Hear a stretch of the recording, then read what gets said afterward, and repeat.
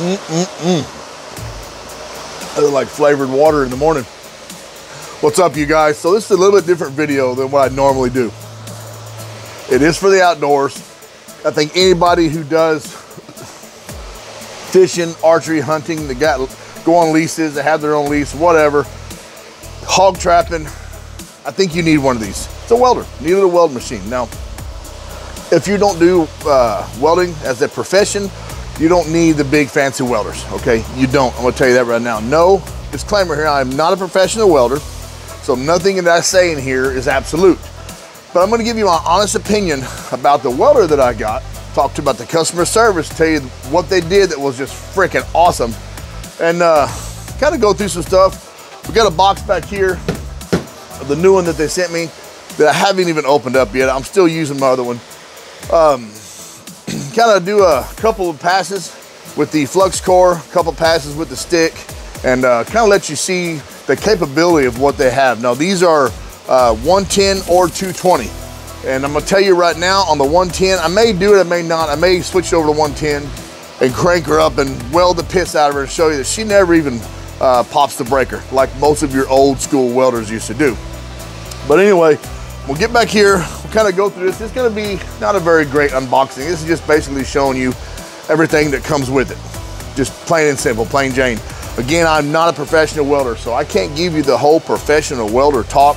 I don't know all the amps and the volts and the blah, blah, blah, blah. I've been welding since, for about, I don't know, since I was in high school. Always a little hobby, you always find something around the house you can repair, or, you know, like Tim, the old Tim the tool man, Dan, always wanting to, let's beef it up. So anyway, welding's a blast, man. There's some other tools that I'll show you that I've gotten along the way since I've gotten that welder that I think's very handy too. But anyway, let's get back here, pull it out of the box, and show you what it's made of. All right, so first thing out of the box, we'll go ahead and just pull the welder itself. AZZUNO 200 amp 4-in-1 welder. So it comes with flux core, you can gas wire weld with it, stick weld, and you can also TIG weld. I'm probably never even gonna get to the options of the TIG and the gas weld, even though that's what we always used to do. I just don't want extra gas bottles laying around. This is mainly something that I have that I can make good repairs, good welds. I can throw it in the back of my truck with a generator, be a mini portable welder, and do some things with it. Now, right out of the box, like I said, you get this.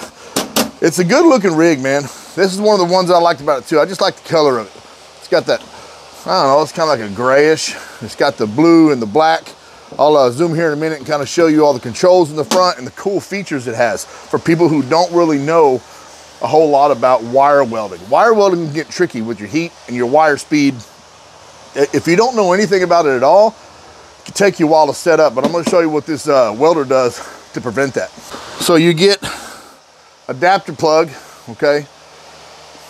Welding plug, throwing your 50 amp 220 to reduce down to the 110. And believe it or not, I know it's weird. You thought that it probably would have had the hard plug of the 50 amp to come down to the 110. But talking with some people who know electricity, they said it's actually easier to go from 110 up than to bring something down. I don't know. They give you your, just a standard wire feed lead right here. Good, stiff, does the job. Comes with your actual wire lead itself. I'll tell you a little bit more a while ago what actually started this whole thing of getting this replaced. The machine didn't even need to get replaced. I'll show you what I actually needed to get replaced. But anyway, this is a little bit different than most of your wire welders. If you go on Amazon, you're looking for the Lincolns and stuff like that, it's a different setup. You know, I will zoom in and show you a little bit, but it's a little bit different. I actually found the replacement parts after AZZUNO did all this. I started digging a little bit harder. Comes with the ground. Now, we'll say this about the ground. You may want to, and this is a standard, again, I'm not a professional welder. I forget the name of the male end. You know, you plug it in, turn out, forget the name of this. It's standard with all welders. So The one thing I would say you probably want to upgrade, if not, you're going to be changing this point out on this ground a lot. It's not a very heavy wire. And what happens is if you're doing some good heat, this gets hot, that winds up melting on that little clamp right there. You got to cut it off, redo it. Come on, man. This thing was 300 bucks. Originally they were 350. They knocked them down to 279. I just happened to buy them on a sale like that. I think they're still down at 279. But when they go back up to their price, to the 350, you can't beat it for this price. I don't think you can. Comes with some hose, air hose to connect to the back of the machine if you want to do anything with gas weld. And of course it comes with a few consumables, you know, your tips, stuff like that, your wheels for changing out your wire size in here, which I'll go over that with you in a second. Comes with some little tools for your tips, changing out your tips, and some consumables for your tips. And probably the best wire brush I've ever seen in my life.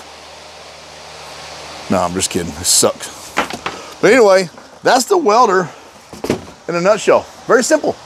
Let me get around here and grab the camera, and we're gonna kind of go over, getting a little bit tighter and show you the machine itself. All right, so here's the machine itself. Like I said, I hate how it does that on camera. It's an excellent machine for somebody who's just looking to get into welding, someone who you know, is pretty novice, even people with some even good experience on it. Professionals can use this thing, man. It's very simple to use. So up here, little storage compartment for your consumables, your little change out the wheels on the side for your different size of wire. Now this is the cool part in here. When you get into here, it's blinking. I hate how it does that on camera. Right now I'm set on 70 and it's 16.4. That's all your feed with your wire weld. Now this is what I was talking about. We're set on MIG-2. So let me just give you the rundown. You have a MIG-2, which is standard. When you pull the trigger and you hold it, it welds. Let it go, quits welding. Right there where it says MIG-4T, put it on there. When you pull the trigger, it just stays wire welding, just constant feeds until you pull the trigger again to stop. For people who put them on them turners and they want to weld a pretty string around it. MMA, that's not for fighting, that's for your stick weld. And of course you have TIG. Now you come over here, it's the cool part about it.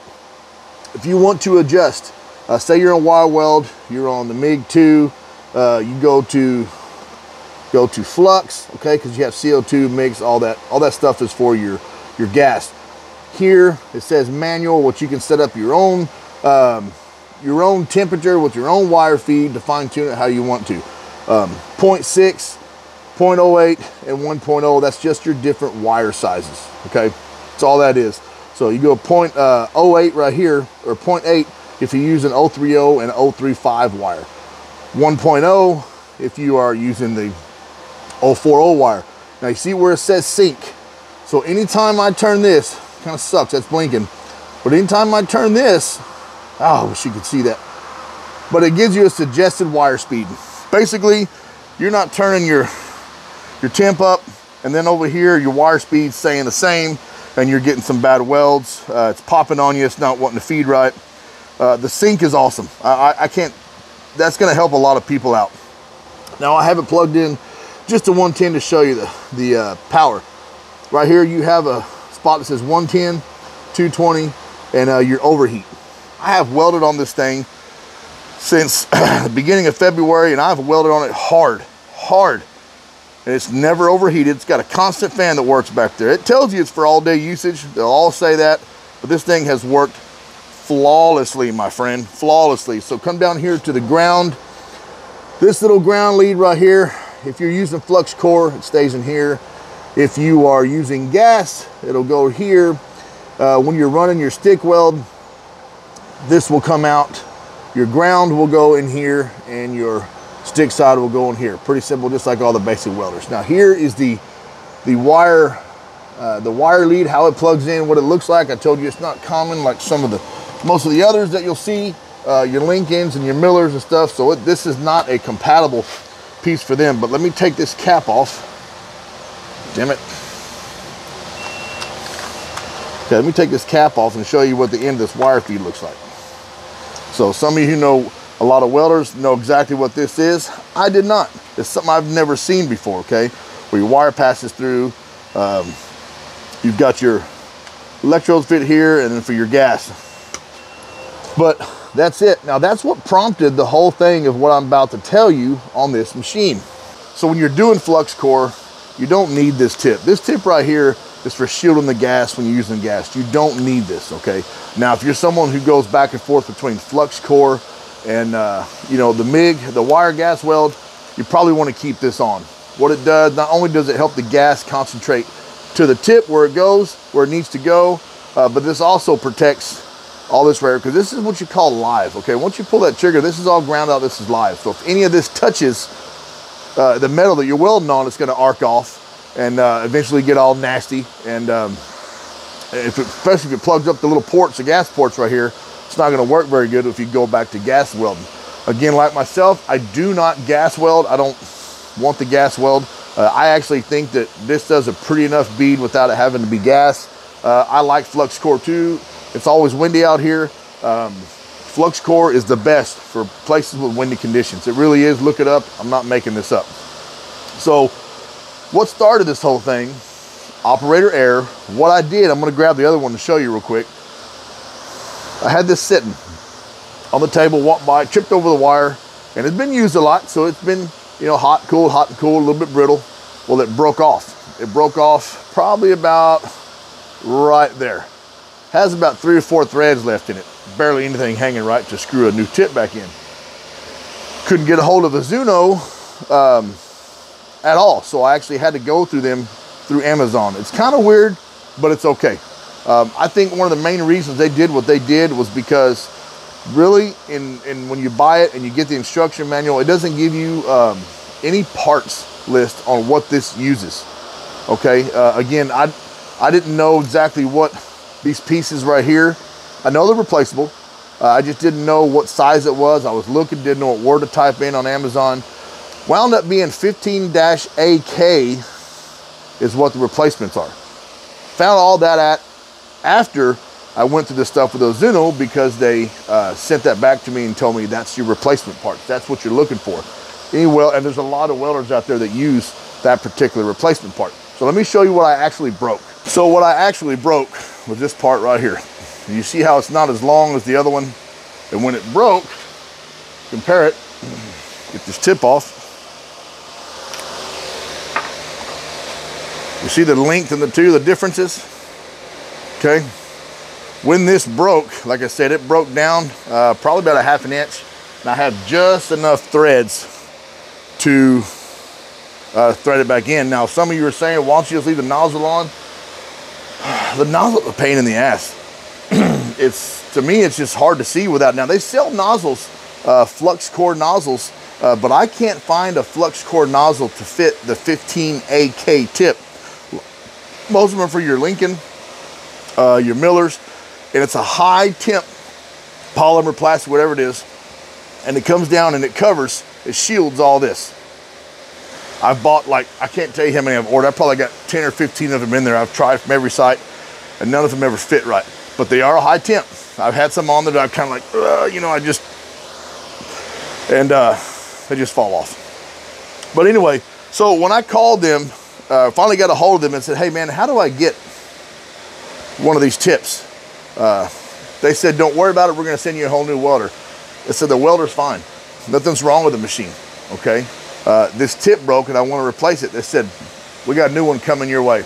Within 3 days, it was at the house. So I can't say enough about AZZUNO and the customer service. They knocked it out of the park. Not only does this machine weld awesome, but customer service, if you've got any issues, you ain't got to worry about it. I mean, they're going to, I'm not going to say they're going to do that all the time.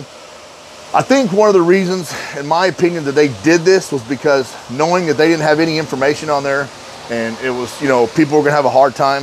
I think this was, this is my opinion. I think this was a, hey, you know what? We didn't give any information. We're just going to send you a new welder.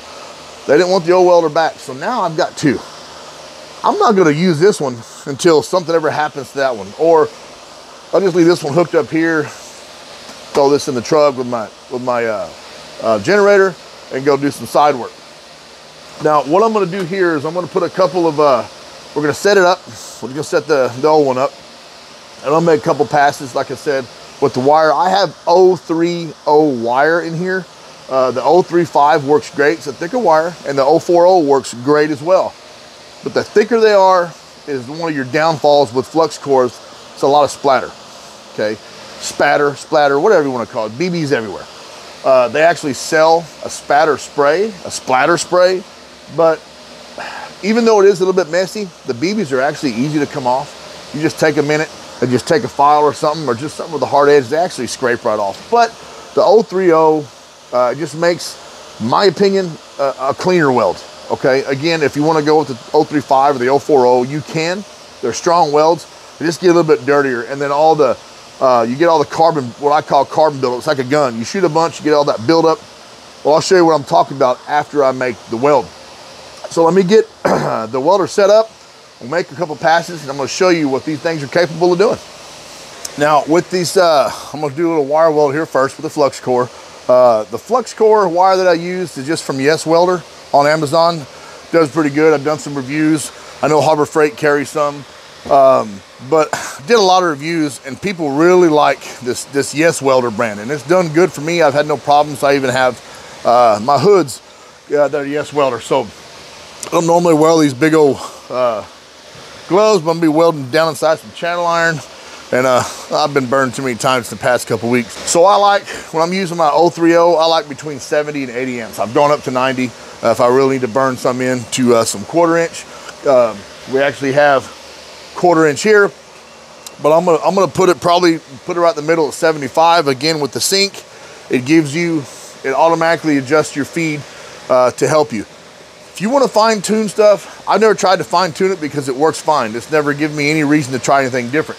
So I'm gonna do that, and then we'll grab a couple 70-18 rods and burn them in, and just show you what the thing does. Man, you guys can make your own evaluation and see what you think about them. All right, I don't have a shield. I don't have a filter for my camera, so I'm gonna go ahead and throw a bead on here. Watch your eyes.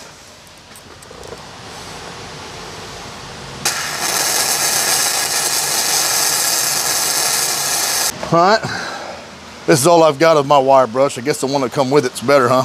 Clean it off a little bit.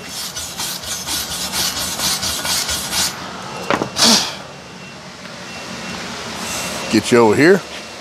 All right, so I'm gonna show you the weld real quick. Don't judge me. Can't really see inside there. I need to adjust my hood a little bit.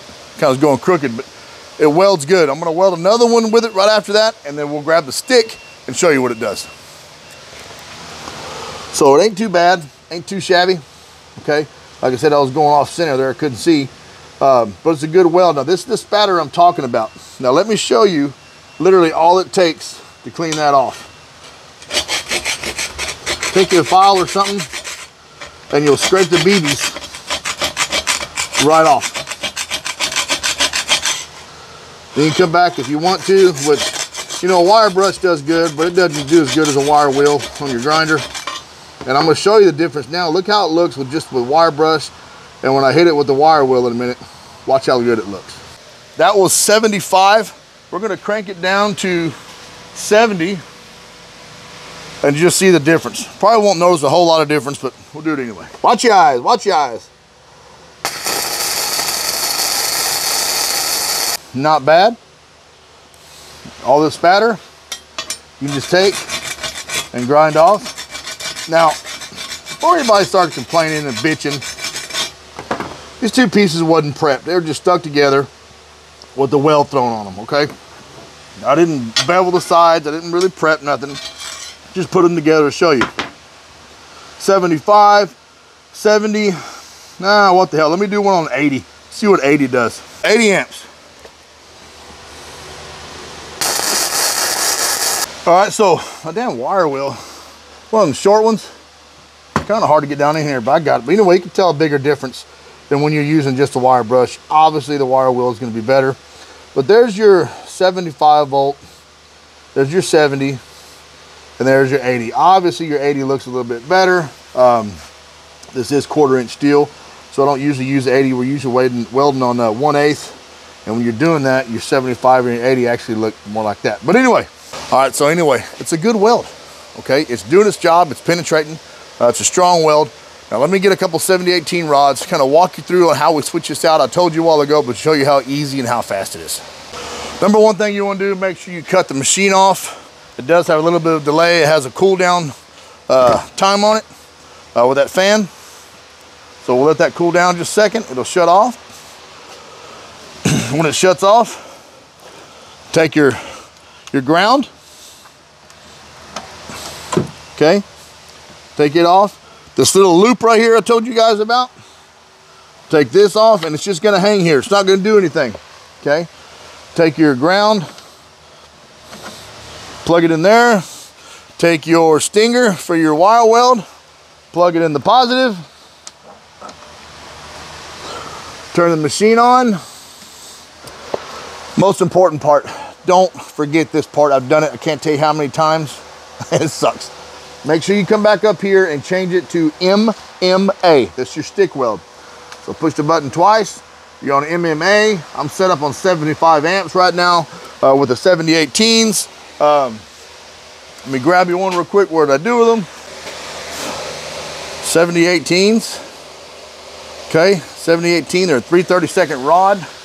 They burn good. All right, so what we're gonna do is we're gonna weld on the backside. On the inside in there, it's a little bit dark and I hadn't adjusted my thing, so I kept running sideways. I don't care. Anyway, 70-18 rod, 3/32. Run a couple beads on here and I don't know, see what it looks like.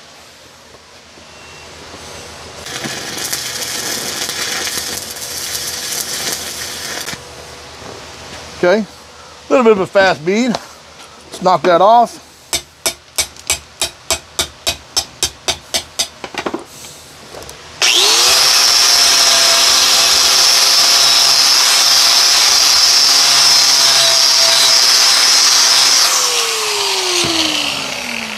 Not bad. Hell, I'll bring it up to you.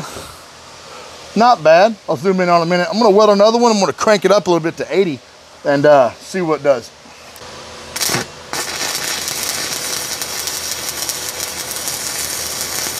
You can keep this other hand of this arm really good in position. That makes a whole lot better. I mean, I'm pretty good, you know, welding offhand or just straight, but anyway, scrape this off. Oh yeah, that's money, dude.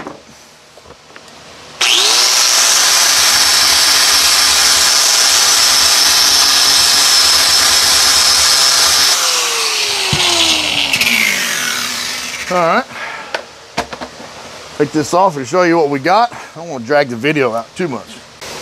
So that was the first weld at 75. You really have a good anchor, right? Making excuses, I guess. This is the second one. Now again, it's just a butt weld. There's no bevel, there's no gap, so it's gonna be a little higher. But it's not a bad pass. That is me, and it's not the machine in it, but it still welds good. All right, so just kind of want to show you, but I've been doing my projects with this thing. This is just doesn't even scratch the surface. So I've been welding on Oklahoma Joe, beefing her back up. I'm gonna wind up selling her. Welded a collector, which I thought was pretty cool. I never seen one of those on the Oklahoma Joe. Wheels off, you know, got to regrind all those, but the welding, man, this thing does, light may not be very good, but this thing does awesome. All right, I mean, of course, here's my hog trap. I hadn't finished yet. I've had to put it on the back burner. Got to get it fixed though. Re-welding the fire box, just because, you know, they're not welded that great from the factory. Re-welding it, sealing everything off, getting that done, making it tough. I will finish the Oklahoma Joe probably this week, a little bit at a time. I'm gonna put that firebox back on here with the bolts to hold it up, and I'm gonna weld it solid all the way around. Weld the hinges up real nice and tough. But yeah, so this thing is awesome, man. This thing, it can do a lot of different stuff. And look, I'll show you some pictures here in a second of some things I've been doing for some people. Actually welding breathing air bottles, racks, making racks for the breathing air bottles on trailers for a company. So, you know, the thing, I gotta tell you, it's been going great. I originally bought this, so just something for me at the house to have. Buddy talked me into building some rocket stoves. Those took off like nobody's business. My other brother, my other buddy, which is his brother, He's a competition barbecue guy. And he's like, hey man, you ought to start welding charcoal boxes and charcoal grates, baskets and wood baskets for these guys and these big smokers. And I thought, okay, I'll try one. Put a couple on Facebook. Every time I do that, my phone will not stop. I will work nonstop. And I'm gonna be honest with you, you know, if you had the capability, if a man or a woman, whatever, wants to, if they can invest a couple $100 into a welding machine, the sky's the limit. You can do odds and ends stuff. At one time, we were making $400 or $500 a week extra after work, coming home. And everything me and my son did, I split it right down the middle. All the upgrade stuff, I'd come out of my half. You know what I mean? But I mean, this dude's got a lot of money sitting in his bank now for just doing this and learning the craft. And like I said, you don't have to go out and buy the most expensive machine to start learning. If you want to, that's great on you. Hey, if I had the money, I probably would too, if I had the space. But also something else I want to show you right over here. That is a plasma cutter. And let me tell you something, that plasma cutter, it's a high-anide, okay? It goes up to 45 amps. Same thing, 110 to 220. I have cut with that thing on 110, 1/8 inch plate, never popped a fuse. As long as you have air supply with that, it comes with the regulator and everything. I think I paid $200. I'll leave the description for both of these machines in the description. But that thing, screw a torch. Yeah, there's things that you still need a torch for if you're a major fabricator to heat stuff and bend it and all that. But that thing cuts up to 1/2 inch. It says it'll cut up to 1/2 inch. I've never had to try it, but it cuts through 1/4 inch like butter. At 40, I think it's like 40 or 41, not even the highest rating. And I'm gonna tell you right now, the #1 reason I could have bought a cheaper welder. I didn't need to go 200 amps. But I'm the kind of person, if I can afford it and everything goes right, stars line up, if I'm gonna be using half of that, okay, let me just tell you, the highest I've had that machine is to 120 amps. That's when I had the 040 wire. I had it at 120 amps. This thing is maxed out at 200. I'm never gonna get to 200. I don't need to, okay? I want something that I know has a lot of power, but I'm never gonna have to use it, so it's there. You know what I mean? I'm not overexerting this thing. I'm not pushing it to the limit. That's, to me, I think that's with everything you do, whether it's welding, you're putting a axle under a trailer, get the biggest one you can get that you can afford that makes sense to where you're not overexerting. You know, these guys build these trailers and they put a 1,200 pound axle under it and they say, oh, the loads on there is only gonna be like 800 pounds. Okay, that's great, but it's bouncing, so it's shock loading. You know, I don't wanna go into it all day long, but that's the reason I bought this machine, 200 amp. I'll never get that close, never. And something I did not show y'all, and I need to show you right now, was how to change a wire out in this wire capacity. So let me open that up and show you real quick. On the side, open it up. This will hold a 10-pound reel or a 2-pound reel. 10-pound reel, you have this big attachment here, and it actually screws backwards. You take that off, and you actually slide the 2-pound reel in there, and it's got an adapter for that. Just got my little wrench in there to tighten that up. When you tighten this wire on here, you don't want it too tight, okay? If you have it too tight, it's hard to drag through here, and that all coincides with this little tensioner too. If you over tension this thing, what happens is, this is flux core. For those of you who don't know, I'm gonna break it down as simple as like this. It's flux core. So with the welding rod, you have the flux over the top of it. That's what keeps the oxygen away from your weld. Okay, oxygen is your enemy when it comes to welding. Gas, the gas pushes the oxygen away. With flux core, it's that simple. It's a core, a flux, right? So as you're welding, that's why you saw it kind of dirty. As you're welding, that if you tighten that too much, believe it or not, it'll leave teeth marks in that wire, and it's crushing that flux, and it's not making a steady bead of flux. How do I understand this?